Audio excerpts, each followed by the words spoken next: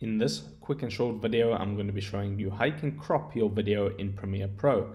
Okay, so what you have to do is you have to go to here where it says effects. If you're not seeing this effects option, go to the top where it says window, click on window, and then you want to make sure that you have this selected as effects right there. Okay, once you've done that, in the search bar of the effects, you just want to type crop.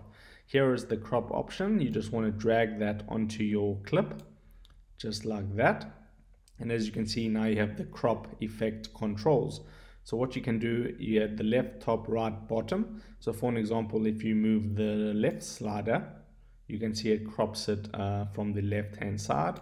If you move the right, the top one, it goes from the top. So for an example, if I want to crop my video like this, for an example, just going to crop the top. Just going to crop the top a little bit like this.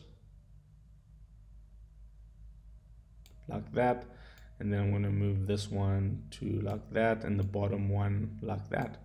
Now you can see the video is indeed cropped, and now you can continue editing with your crop. Okay, and you can apply this to any clip in your timeline. Okay, so if this helped you out, drop a like onto this video, and I'll see you in the next one.